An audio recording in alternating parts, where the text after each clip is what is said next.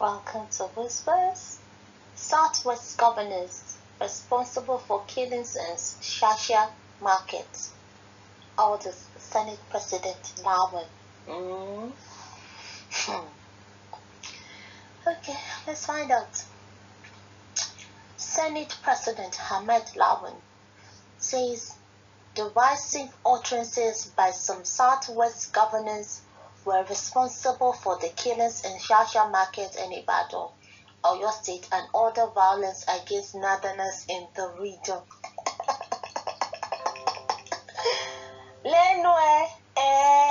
So, all the utterances by the northern governors, they are not divisive. All balanced utterances, all Megeti Allah's utterances, they are not divisive. Wow. See reasoning. Okay. A crisis on February 18th erupted in Sasha following an argument that ensued between a pregnant Yoruba woman who was killed, and a Hausa businessman.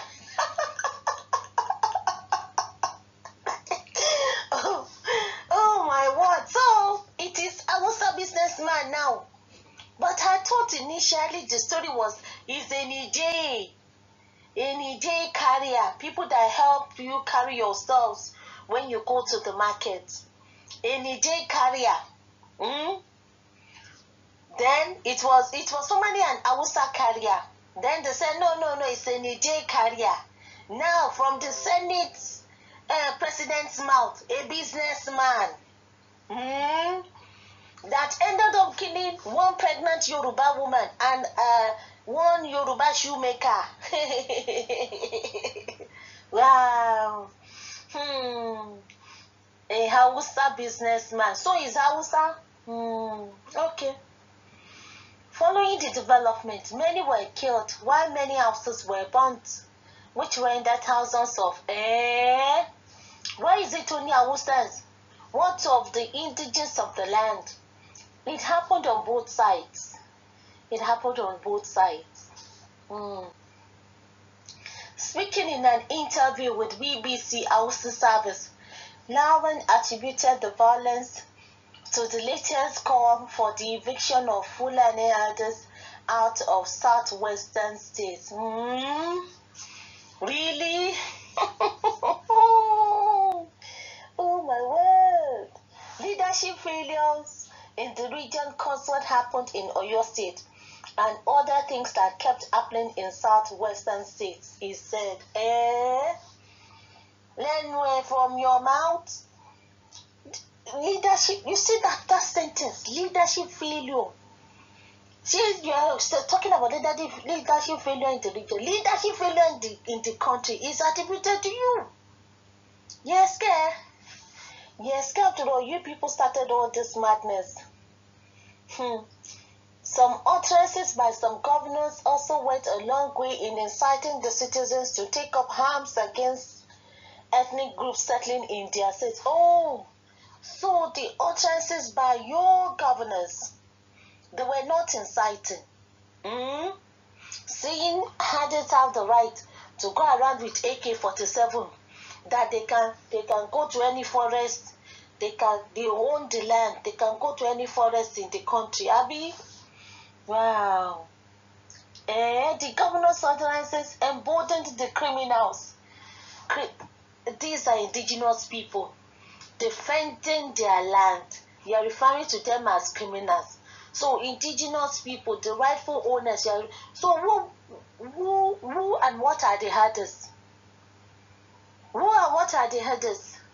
The governor's utterances emboldened the criminals to unleash violence against the northerners. So the others that invaded our own land, unleashing terror on us, raping the women, raping the girl child, killing the men.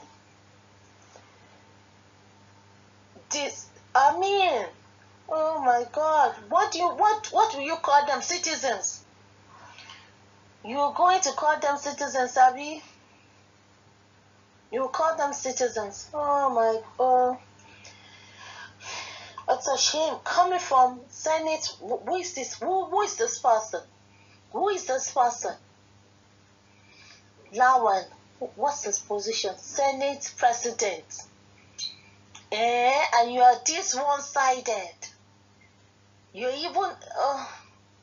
anyway, Sha. Okay.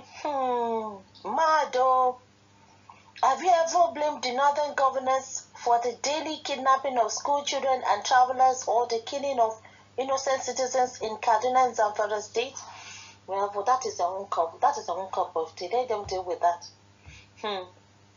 The Senate President is unpatriotic here for taking side instead of teaching words that will dose the already heated atmosphere.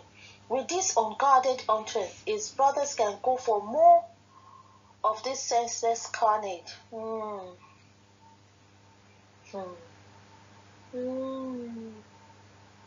Instead of seeing the truth of the matter, these people still in tribal support of criminality. No wonder why you people turn banditry to a business in your region. Tell him, Senate President, sir, you lost it. And totally missing the point. Are you a sectional leader? Ask him, please stop this arrogance and carelessness, making of insensitive statements that could further incite unjustifiable tribal hate. Rather, as a national leader worthy and truly peace-loving, this is the time to preach tolerance, mutual respect, peace, and unity.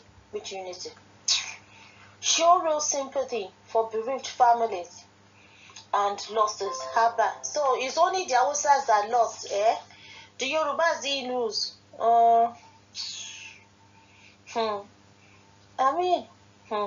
Even the Senate President is taking sides in support of his irresponsible brother's carnage against the Yoruba nation and others. So devastating to hear. What a rubber stamp leadership. Especially that Sasha. That is not the first time the Hausas will be doing things like that. But this is the first time that the Yorubas were like, enough is indeed enough. Any small thing in Shashaba like this, they will just come for the Yorubas, be killing them, be burning their souls. But this time around, the Yorubas fight back. Now they are all crying wolf up and down, up and down. Timon Koko. Timon Koko.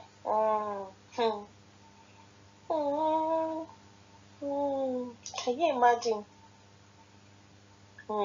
Can't be surprised any such from this clueless, animalistic rubber stamp Senate President with cow brain, killing and attacks going on in the north were all caused by Southwest governors as well. Abio, Obamibio.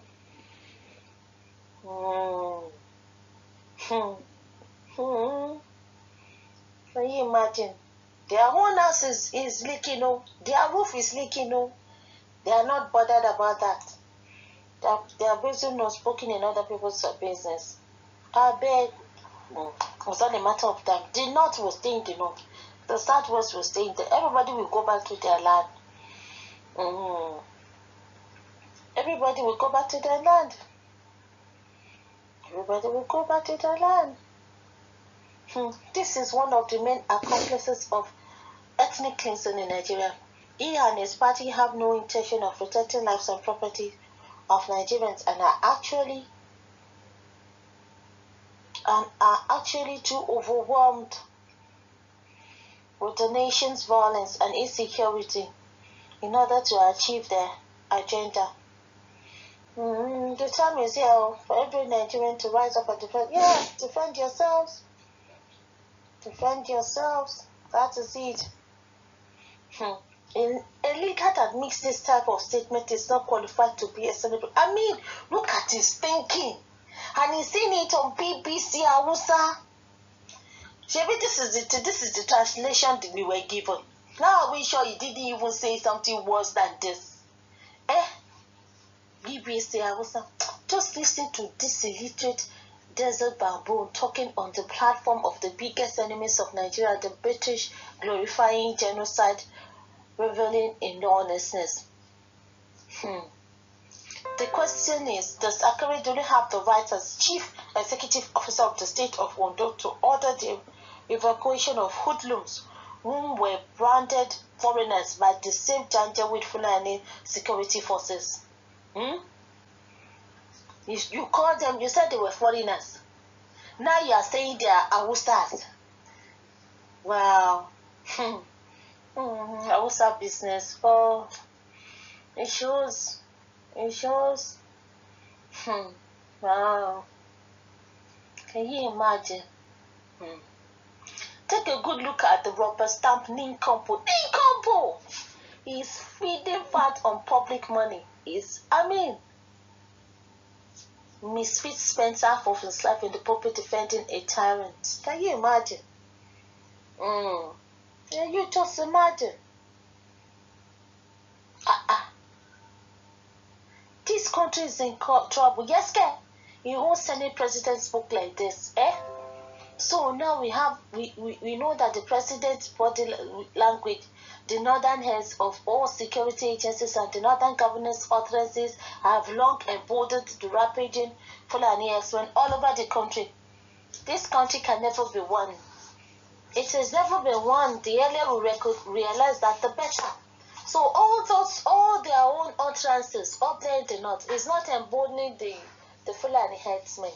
Can you imagine?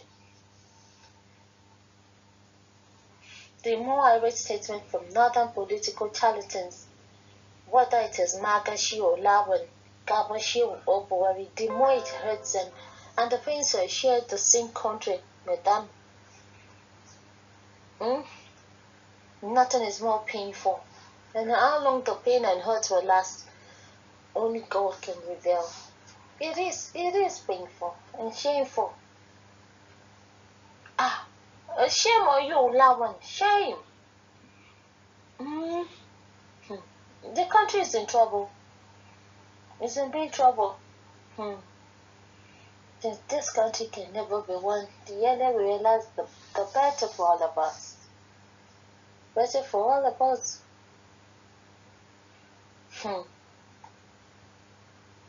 Wow.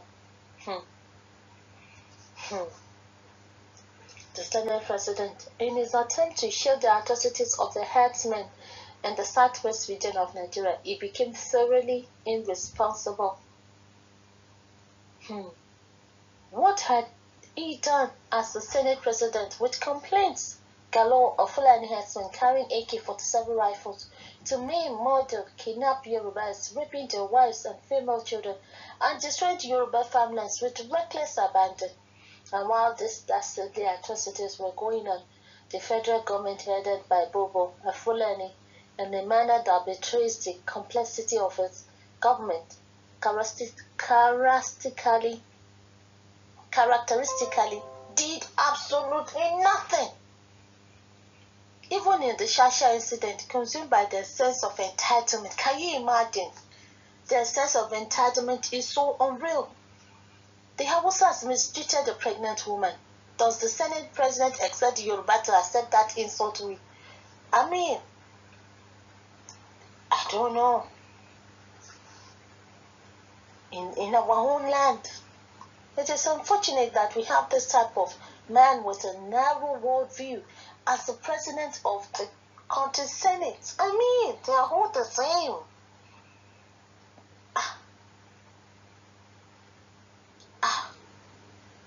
It is so utterly nonsensical statement from another retired animandere. Lawan has spoken the presidency's mind. The entire South is fed up with the atrocities of your kingsmen. Can your people tolerate half of what the Yorubas and other tribes in the South have endured? The Yorubas are one of the most tolerant and hospitable tribes in the contraption called Nigeria. This type of bare-faced hypocrisy is why Nigeria cannot make progress. The atrocities of your kingsmen can no longer be tolerated, period. The sooner we call it peaceful, the better for everyone. Yes, so. Yes, so. Uh-uh. Uh-uh. What is it? Nonsense. No, that was it in the Senate when they were trying to talk about this issue of the carnage of the Fulani. It was saying time up, time up, time up, time up, time up, time up. It didn't even give them time. It kept interrupting them, saying time up, time up, time up. What is that? What is that? But when it was time to talk about bleaching creek, they had all the time.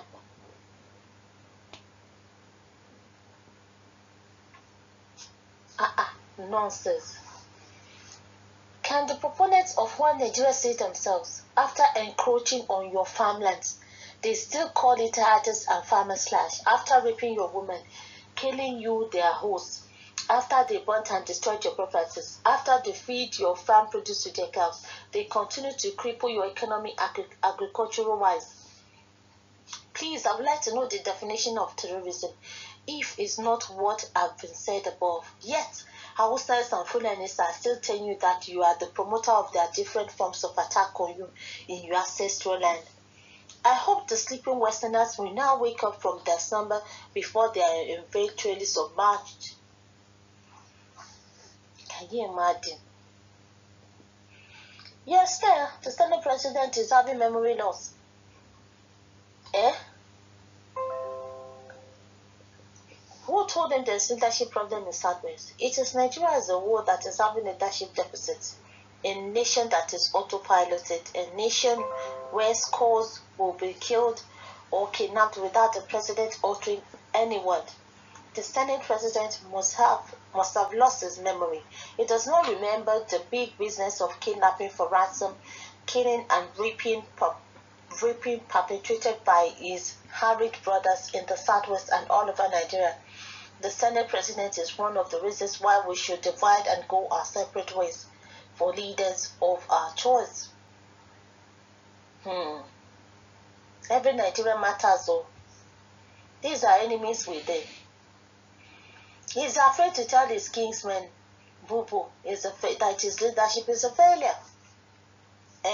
Bandits are paid ransom in the northern states. School children are kidnapped without any resistance from security apparatus. Boko Haram has become a national nightmare. Traveling by road in Nigeria is now a risky venture. A fraud is being primed by head of EFCC. After all, he's Fulani. The entire Senate is a failure.